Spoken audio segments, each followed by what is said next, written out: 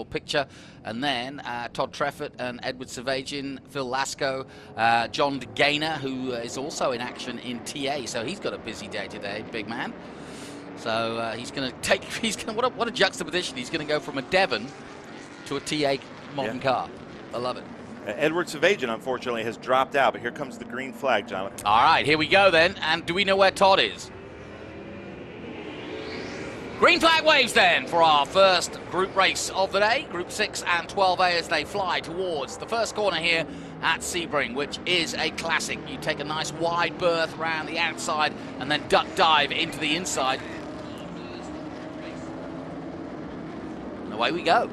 Yeah, Phil Lasco didn't quite get the start that he had yesterday, and it looks like Gary Moore popped up to the front in that GT350. Phil Lasco next to John DeGainer, and then Kurt Vogt and John DeGainer going at it. Now, Gary Moore, Kurt Vogt, John DeGainer are all basically in, and actually that Shelby 500 are all in the same, Seth Burgett are all in the same canopy. So we're going to, under the same tent. So we're going to see what happens here. As they come to Cube 3, turn 7. Phil Lasco has the modern brakes. Yeah, and the modern Mustang, as it were. Cobra. Away they go down the Fangio straight, and yes, he used those modern brakes to good use there. Phil Lasco in the Mustang, but not getting away from the older version that quickly, is he? No, those GT350s, you know, the power hasn't changed that much, really. Yeah. You know, that hasn't evolved like it did because they're still running about the same displacements, just per the rules. But, you know, it's in the braking, the handling, the just overall geometry of these cars. There's Kurt Vogt.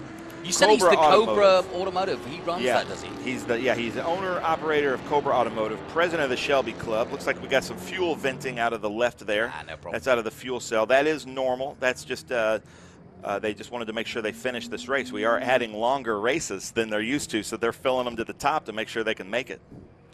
Well, here he is, the top end of the circuit before you head down that long Ullman straight, and that's where you really stretch the legs of these muscle cars, both modern and traditional, or historic, as we like to say. We've got some comments from Jerry Robinson, who won our Amateur Mechanic of the Year last night. And you remember Jerry, last year when we were here, he lost his rear wing and was kind of crab walking down, that shot there. Now there's John DeGainer in that beautiful Devon. Jerry Robinson, thanks for joining us. We miss you, but hopefully we'll be seeing you soon. That Devon bouncing over the curbs there. It's very, very tough, that last corner. You're going hard right. The car is trying to shift you wide, and you're trying to hold on to it, and meanwhile there's bumps galore. Side-by-side action again here. But through goes the AT, my favorite in this field. I said yesterday, Seth Burgett. Ooh, he's going wide. Whoa, too wide. Hold on to it, Seth.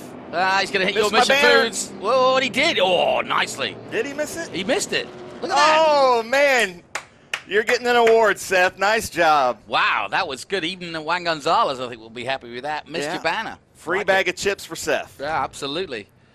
And also, he kept it out of the wall, which is very hard to do there. Yeah. So, yeah. He was at speed, that's for sure. I think he'll take that. But he did go the extra effort to miss my sign there. So we appreciate that as we look high above. Now, these are two teammates, Renee Tursilla and John Strauss.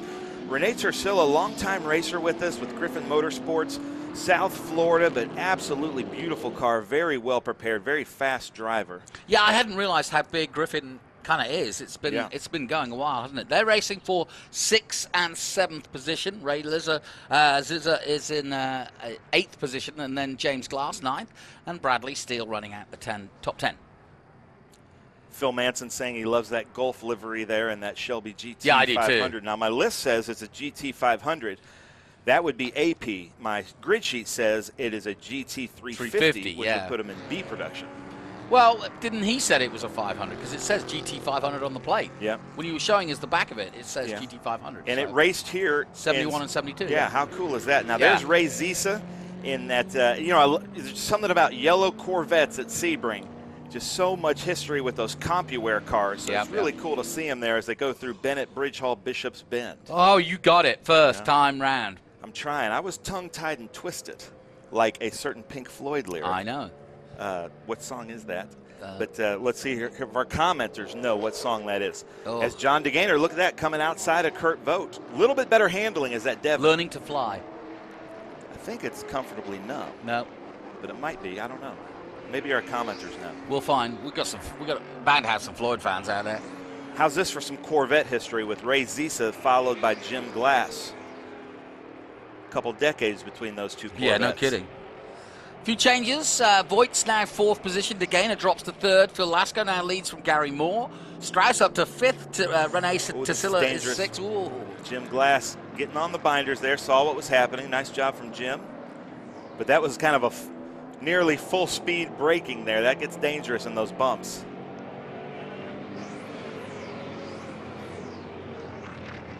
Well, this seems to be the battle. Our camera crew is picking this up perfectly. Yeah.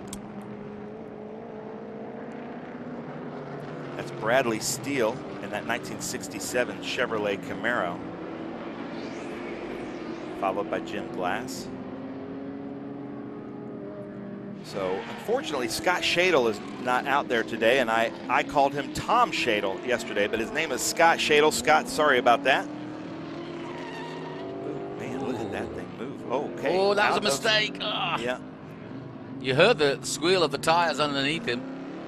Yeah, and that races. seems to be like a little bit too hard on the brakes, and you could see it really affected the balance. Seth Burgett there in the 500.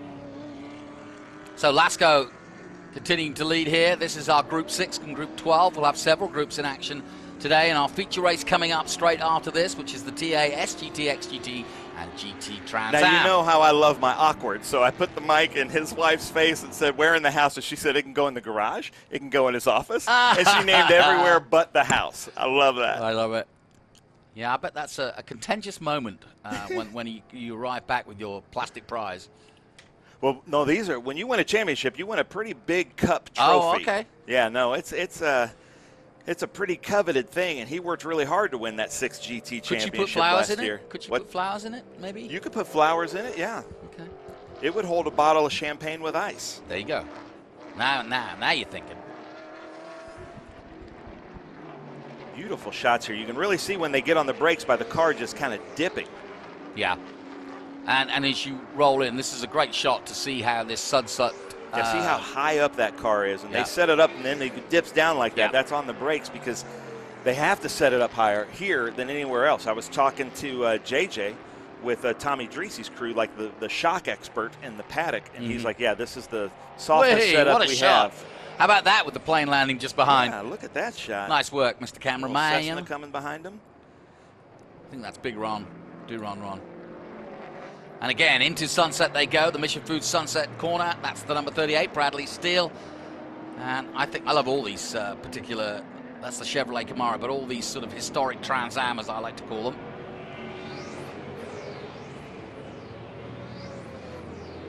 And of course, there is an official historic Trans Am group that convenes around America. Very strong group, too. Some priceless cars they run. Very privileged to have been part of watching them and go you're through their absolutely paces. right, because they're categorized as Group 6 TA. That means Trans Am. So they're set up to the specifications of Trans Am from 1966 to 1972. That's the Don Yount and Bradley Steele. Yeah. Well, Don Yount actually was here a couple of weeks ago testing a modern Trans Am car, I think, for Tommy Dreese. Oh, that's cool. So always nice to have him doing and going about his paces, as it were. We have the legend John Gorsline looking over our shoulder, Jonathan. That's a scary thought. But you're welcome to come in and watch, John. And he's a longtime supporter with the Dyson racing team, Chris Dyson. So yeah, it's great to have. You know, it's cool to come to Sebring and have these little family reunions like this. Yeah. You want to grab a headset and talk with us a little bit? No. He's taking a back seat. I like the hat. But John races a true English Mini with us. Mini Cooper good man. At Watkins Glen. So you know, we're good friends. Both like our British sports cars. Gotta love them. Thank you. Oh, we get Vince as well. Look at that. That's awesome. That's a hell of a move. So that's Victor Korda there in that 1966 Ford Mustang Fastback. 66 to 67, I think, is still my favorite era of the Mustang, especially in the fastback. And then Rick Ortman, who won a championship with us last night, his Group 12 championship in that 1992 Chevrolet Corvette. But one time I was editing a video in the hotel lobby at COTA, and he and his wife were staying there, and it showed some historic Trans Am footage, and we were able to find him and his friend in the pit paddock. He raced in the Trans Am series back in the early 70s, I believe. Wow. And now back here with us in a Group 12 car. How cool is that? Yep. My co-commentator in Superbike, Steve Martin, bought a 1967 Ford Mustang fastback and rebuilt it. Bought it in the States, then had it sent over to Melbourne, Australia, and he rebuilt it at home. And so he's roaring around Melbourne right now in one of those. That is awesome.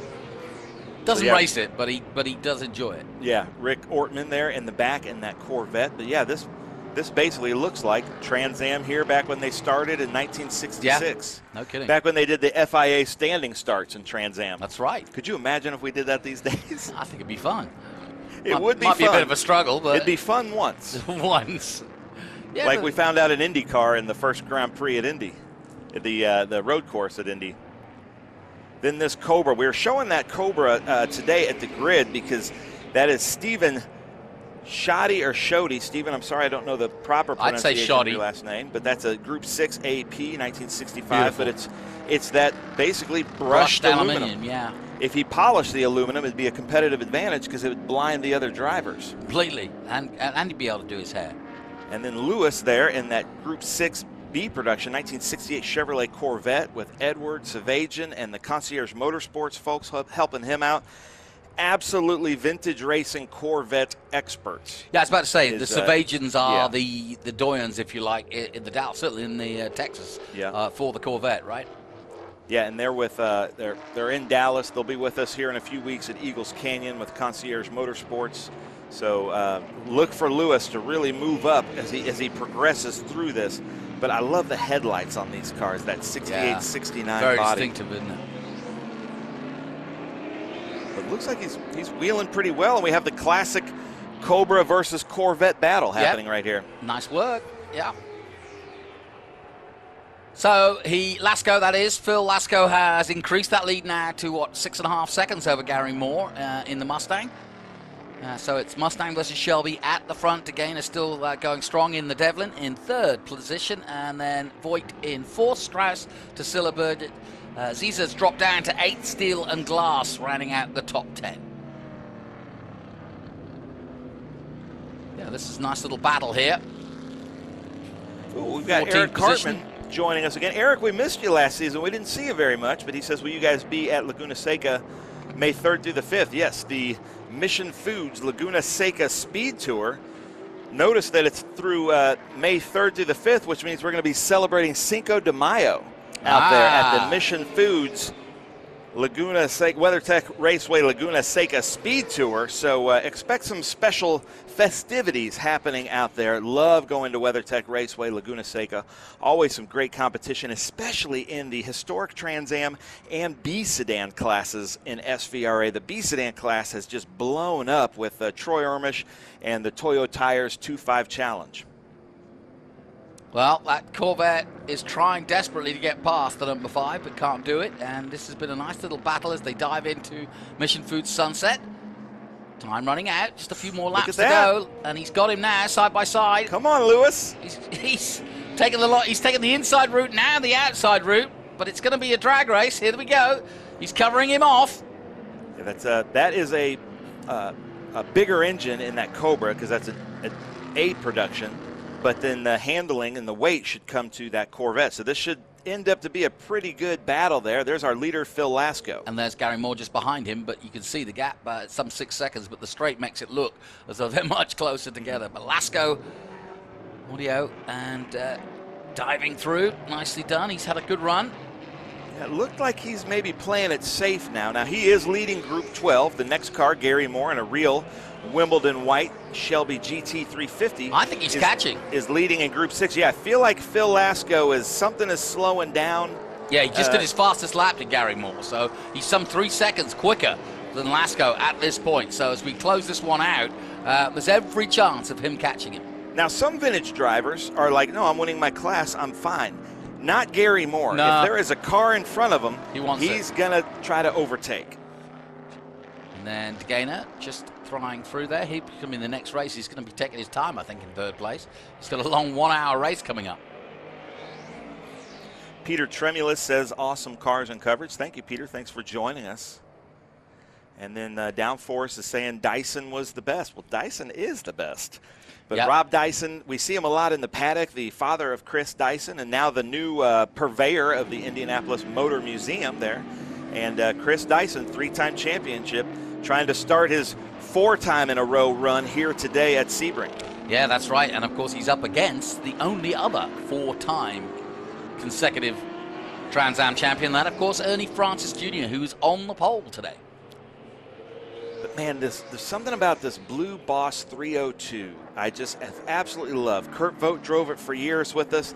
Then John Cloud kind of adopted it. Now it's made its way back into Kurt Vogt's hands because John Cloud is busy being the crew chief for Wally Dallenbach Jr. and Adam Andretti. Yeah, it's great. And then there's John Strauss there. Really nice, friendly guy. He had to get pushed off of the grid yesterday as a push start. And he was the guy, I remember last year, that lent his car to another competitor so that other competitor could go out and qualify. We just heard some big tire squealing there. Not sure where that was. Maybe another turn 8 squeal, I wonder. Missed the breaking point, but not to worry. Here come your leaders again. Now, let's check out how close Gary Moore has got to him. He's definitely closer than he was a lap before. And what? I've got roughly, let's have a look. I'm just looking out the corner of the commentary booth to see if the white flag's coming out. I've got officially some 5 minutes to go. He's got time. Yeah, so we do get the white flag here, but let's take a look at the lap times here because he's caught right up with him. And there's every chance that we could get a humdinger here on the final lap. And we actually had a question from Jerry Robinson, of course, always the competitor. What is the leader's best lap time? Best lap time is 2:18.755. Yeah. But that could be ellipsed by Gary Moore, who keeps dropping it time and time again. Last time out, Lasco did a 2:21, so he's knocked it off some 3 seconds, and that's why, as you can see, Gary Moore catching. But from above the drone, you see the gap between the leaders, and it's fairly safe.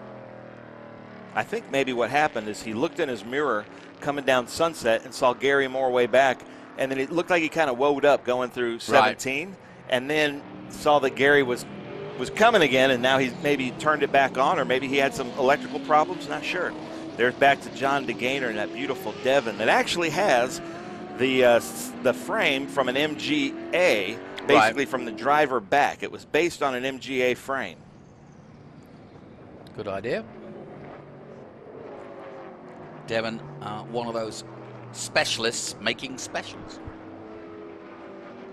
We had 3 Devons here this weekend. David Zavetsky in his maroon one, and then we had a Porsche Devon, factory Porsche Devon that was racing, and it had a Porsche 356 air-cooled engine in it. Beautiful car, but unfortunately he had some mechanicals and went back home.